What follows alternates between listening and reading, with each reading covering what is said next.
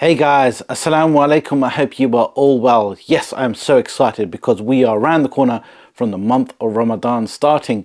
May Allah subhanahu wa ta'ala give us the ability to reach the month of Ramadan. May we complete all our fasts and may Allah subhanahu wa ta'ala forgive all our sins. Ameen. So during the month of Ramadan, you may have seen lots of people use something to brush their teeth. Something that looks like this, right? Let me show you guys. This is called a Miswak stick or a Suwak stick, and basically this stick is used to brush the teeth.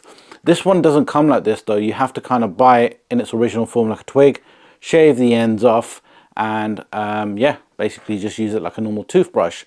Now there's something I wanted to show you guys. I came across this particular product a few months back when I went to an event, and it was basically a London Muslim shopping festival where it hosts all these different Islamic attire, Islamic accessories and stuff like that. Things like bukhur, perfumes, abaya, thobes, and also a product that basically looks like this. This is called a TOOTHWAK. Now remember I was talking to you about the Miswak stick.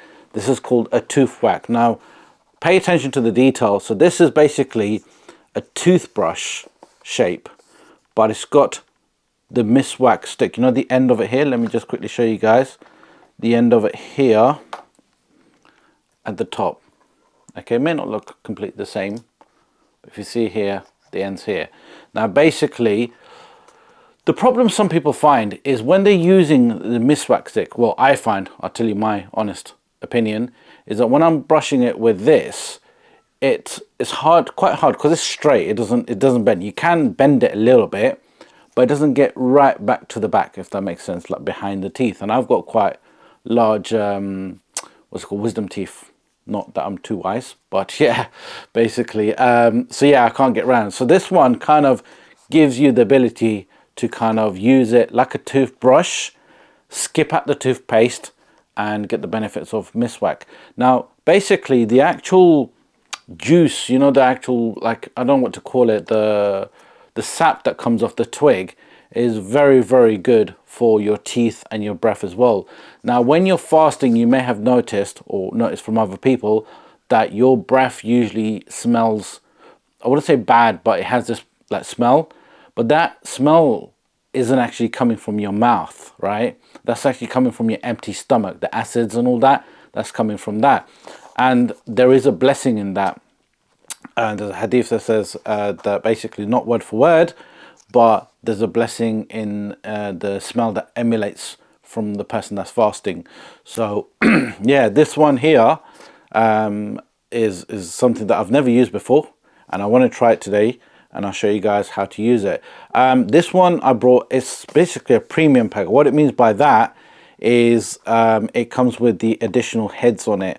So I think there's a children's one that has one head on it, but you can also use it as a training brush. So but you can see this one has 3 on it, and it has additional attachments here.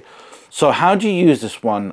So basically you got to wash the brush heads for 2 to 3 seconds under running water, so they come quite hard.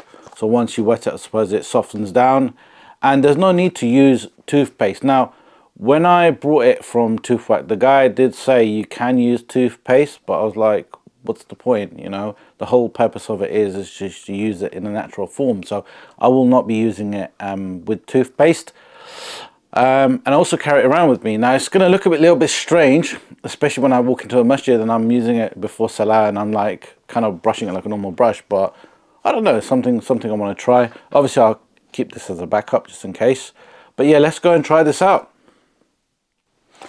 So here we are in my bathroom. Feels a bit odd me recording in the bathroom. So let's go ahead and open this TOOTHWAK up. Okay, here we go. I'm saying to you guys, toothbrush shape, and it comes with 3 heads. So they did say rinse it under the tap.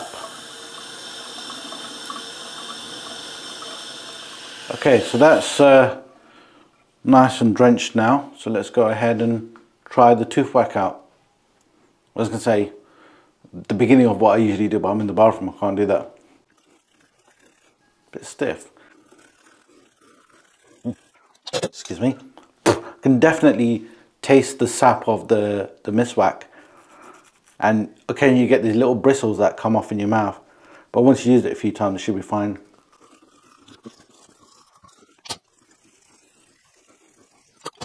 To give it a little bit, because the bristles come out. So just make sure you don't end up swallowing it. No harm if you do, but it's going to feel a bit weird. But what I notice is I'm putting more emphasis in brushing my teeth, like the front ones. And when I'm using the electric one, something like this, I don't really put that much emphasis. I just let it glide over. This one I'm actually getting into the teeth, basically, on the side of the teeth. Yeah, so just be careful. When you put this packet back, these heads, they fall out. So just put everything back in its box and save that for next time.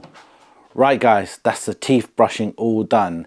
It did feel a little bit weird. First and foremost, having a camera in the bathroom. And secondly, it's the actual whole concept of using a toothbrush with no toothpaste. I've used Miswak to stick a lot of times, and I say it's one of the things that doesn't appeal to everyone. Why? Because there's like a distinct taste and a fragrance. One of my close friends doesn't actually like the smell of it. But I think the TOOTHWAK is a good transition for those that want to use a Miswak stick but want to move away from the traditional toothbrush and toothpaste. I am going to use my traditional toothbrush and toothpaste at suhoor time, just to kind of clean my mouth and get rid of all the nitty-gritty stuff.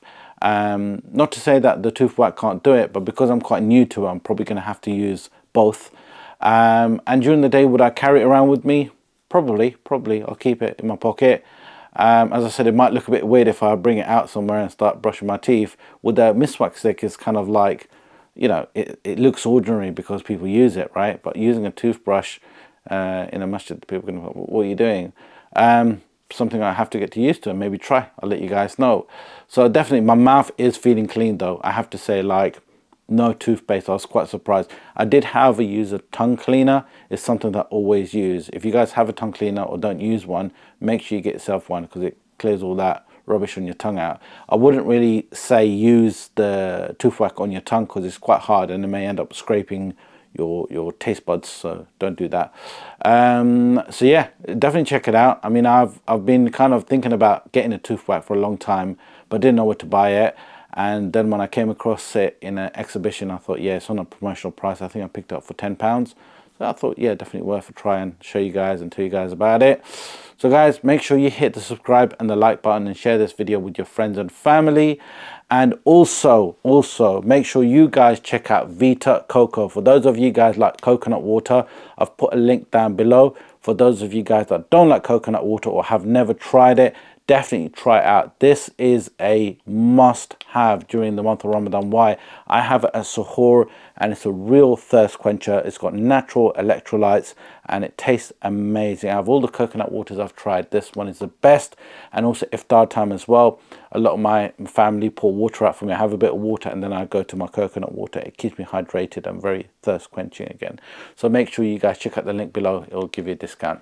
Till then, take care. Have a nice Ramadan. Jazakallah khair. Assalamu alaikum wa rahmatullahi wa barakatuhu.